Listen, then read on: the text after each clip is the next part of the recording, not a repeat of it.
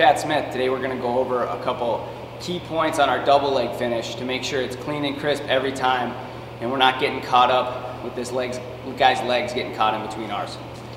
So we're going to start in our double leg with our good penetration step. Our hips in and our head is up, okay? I want to have a straight line from my shoulder to my knee. This is where it all starts.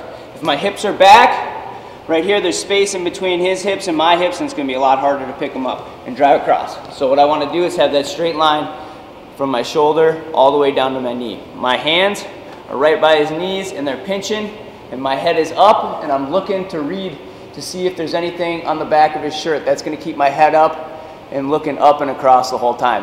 What I want to do is kind of take the weight off me a little bit. So I'm going to do a swivel step with my back leg here. I'm going to windshield wiper this right there. That's going to take a little bit of weight off of me. Now I'm going to take a big step with my foot that's on my knee right now, up and across, driving up and across with my hips in, right here. Once I get here, I'm going to run through at a 45-degree angle and finish my double leg.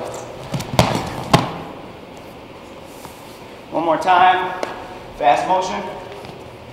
We get in on our double, good penetration step, head up, hit the angle, up and across, run our feet.